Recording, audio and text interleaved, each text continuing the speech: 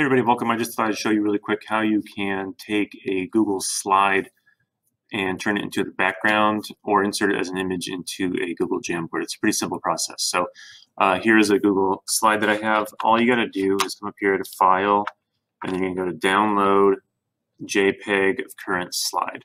So I did that, and then it saved it to my computer. And then I jumped over to the Jamboard here.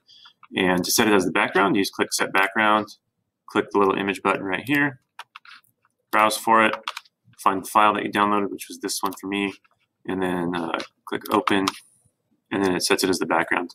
You might notice though that it kind of has the edges cut off, which doesn't look super great.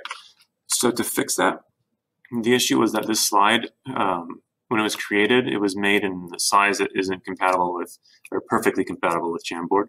So if that's happening to you, come up here to File and go to Page Setup, and change it if it needs to be changed to a 16:9 because a 16:9 works much better. And then repeat the process: File, Download,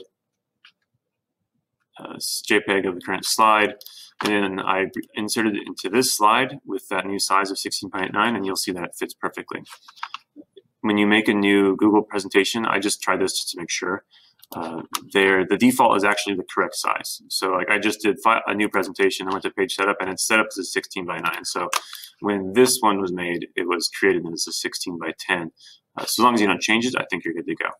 And that's it. If you have questions, let me know. I'll see you guys in the next one. Adios.